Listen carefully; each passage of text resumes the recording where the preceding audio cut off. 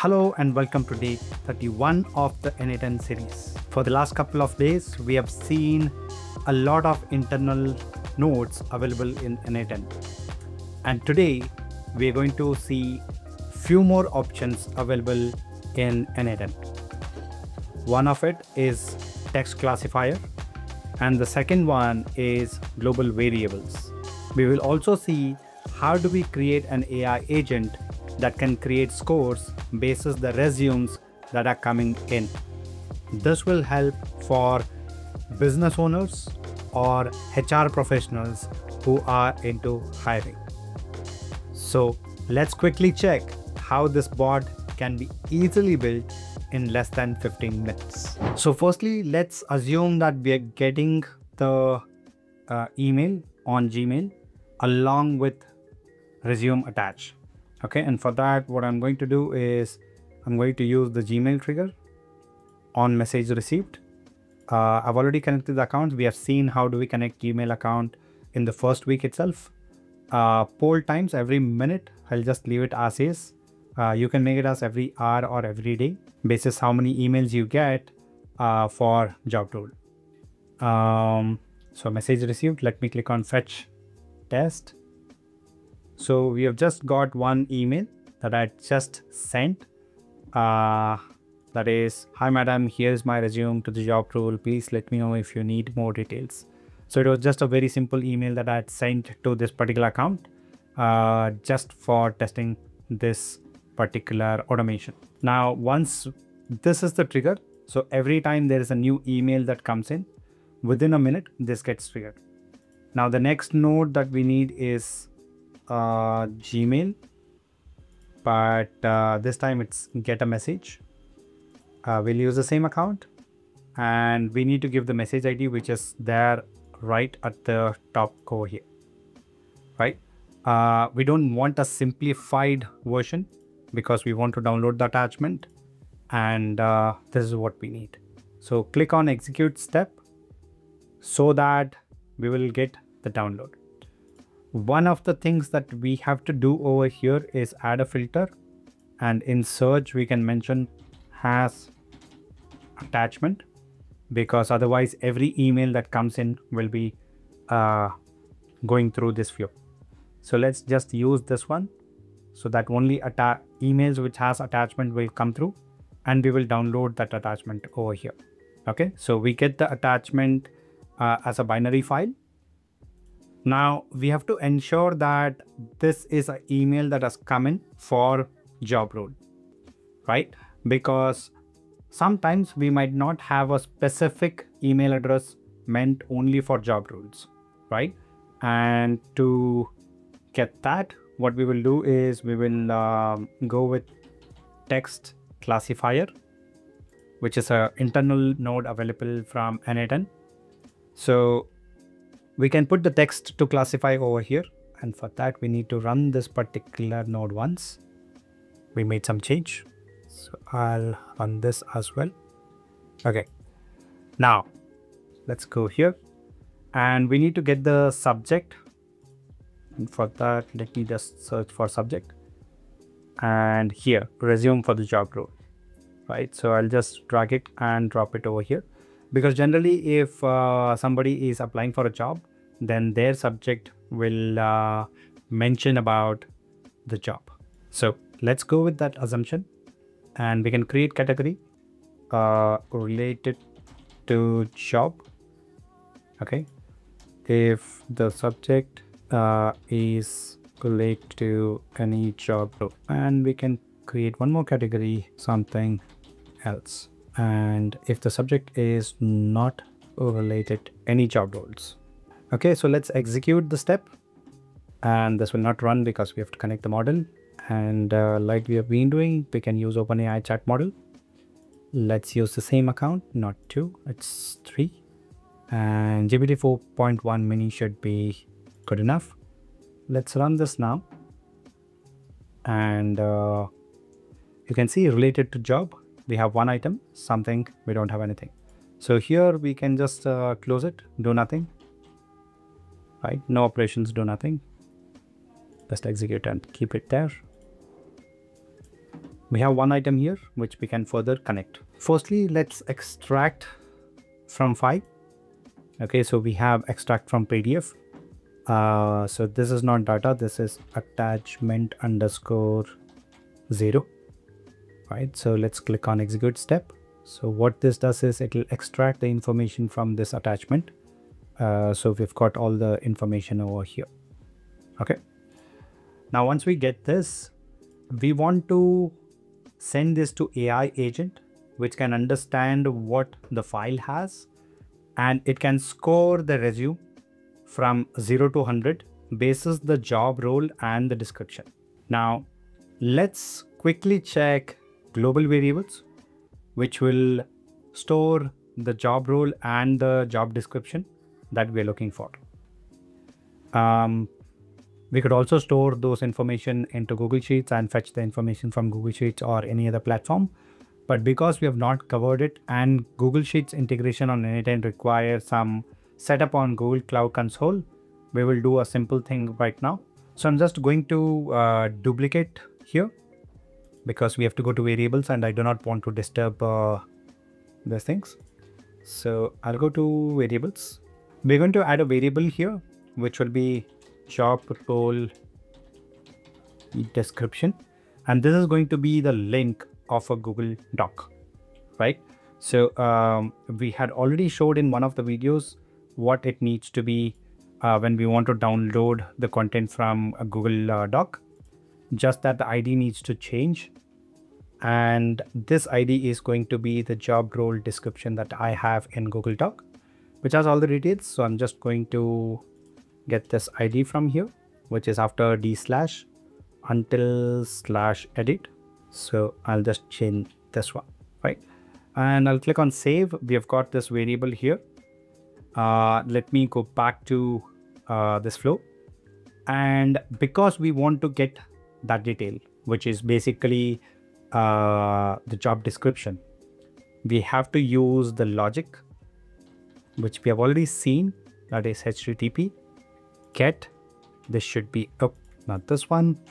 It should be, oh yeah, the URL is coming from the variables, right? We could use these variables across all the workflows that we have. Okay. Now we have got the details from this particular file. The next one that we have to do is create a field. In this particular field, we are going to add the job details, and let's open it up so that we can put the details. So we've added like title and what is the job description and all of this. Of course, there is this additional lines. That's fine. We'll ignore that. Okay. So we have these details added over here. Just click on execute step. And we have this one coming out. Now we need to use AI agent. Okay. And this is not connected chat to the node. It is defined below. We have to define below what needs to be done. And what we're going to do is add this in detail. Let's quickly check what is this. Here is the resume. Extract from file item JSON.text, which is from here. Analyze the current information from the received candidate and score between 0 to, let's say, 100.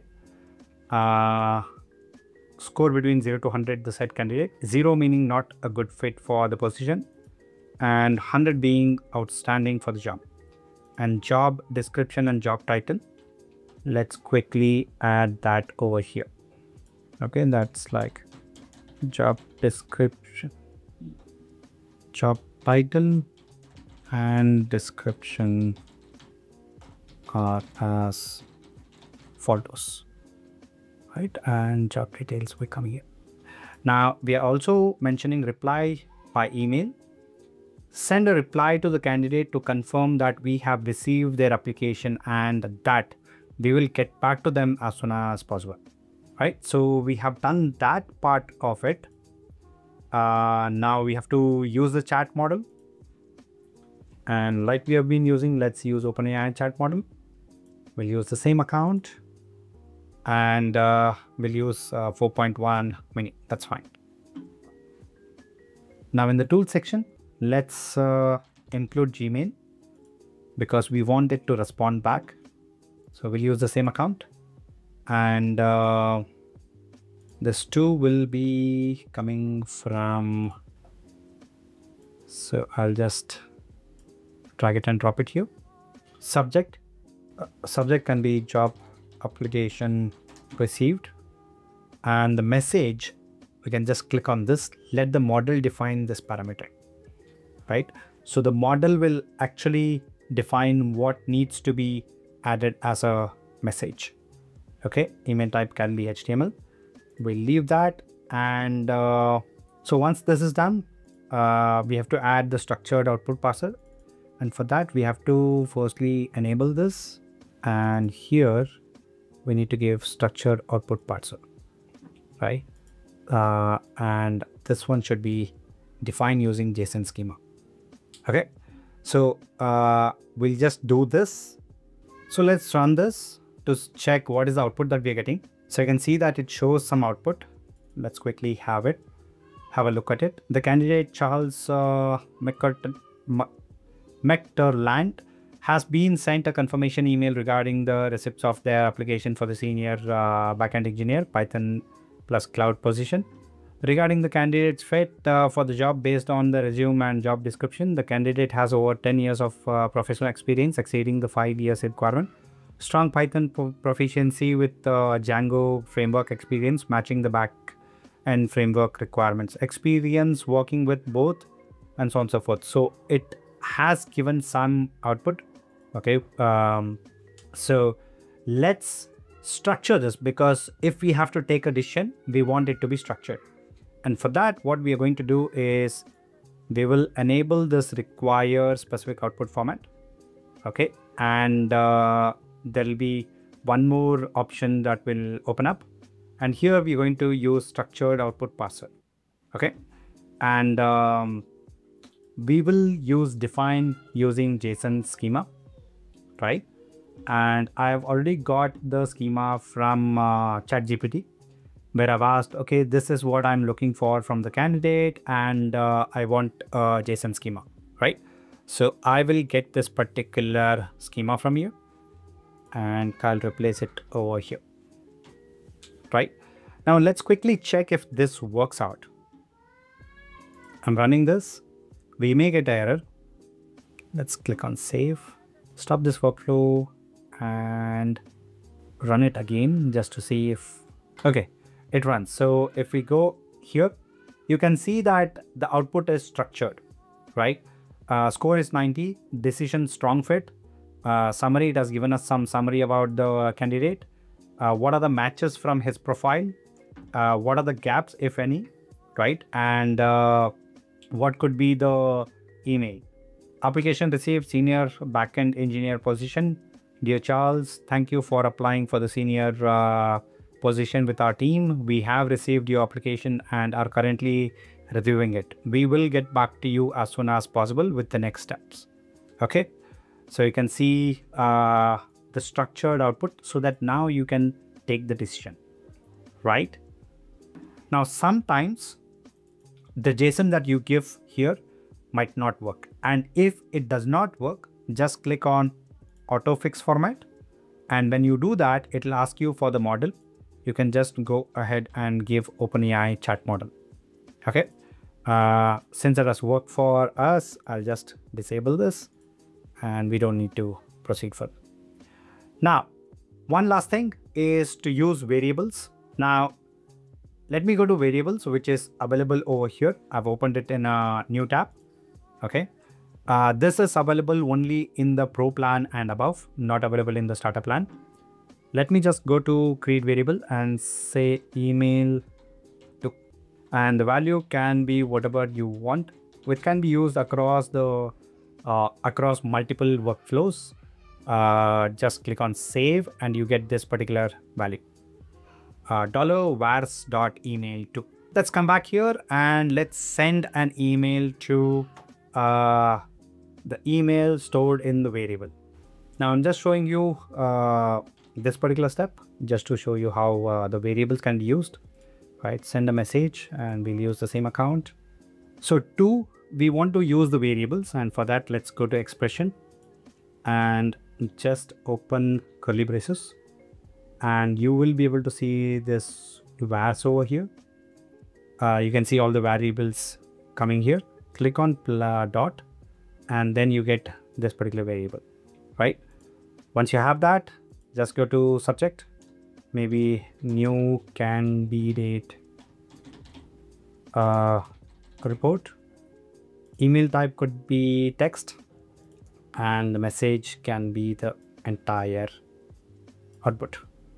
Click on execute step.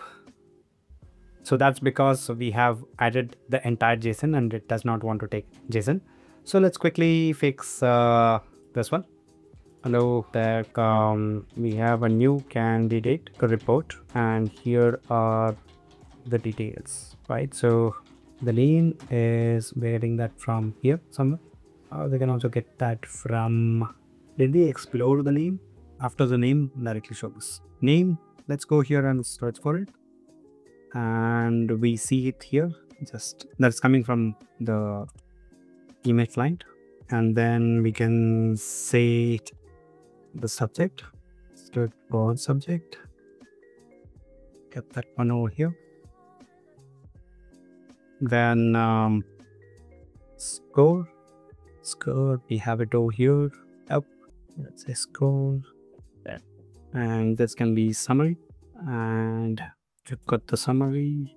So I'll just leave at this, but you can add whatever you need. Regards, right? So that's the expression that we can have. And we could also have the attachment which can go to the person if required. But anyways, let's click on execute step and they should go out. There you go. So this is how we can use a variable from N8N, and that's the entire flow for you.